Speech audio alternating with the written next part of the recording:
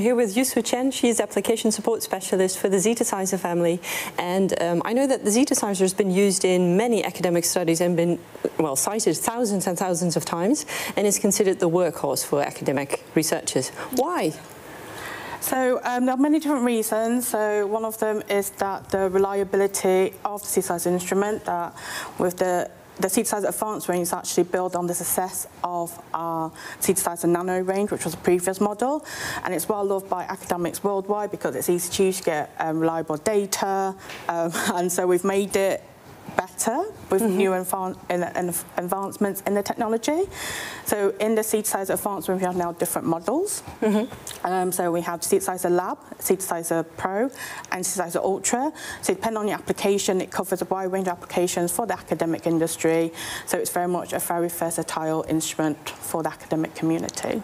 So they all look the same, but they're different under the hood, right? Yes, correct. So they all look the same from the outside, but there's actually quite a lot of clever design, optic design going actually underneath the covers, which gives them different type of measurements they can obtain, depends on what measurement angle that you are measuring. Okay. Can you explain in brief the differences between the options? Yeah, sure. So we have complete 6 models. They're based on Zetasizer Lab, Pro and Ultra. The difference is the measurement angle.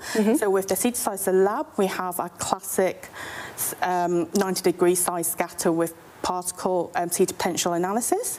With the Zetasizer Pro, we have your back scatter angle, which incorporates a non-invasive back scatter optic design. And we also have the Ultra, which is based on the latest new measurement type, which is multi-angle dynamic light scattering, or MADLs for short. So it measures at the back, side and forward angle, and as that gives you new measurement capabilities, such as high resolution particle sizing data, as well as particle concentration.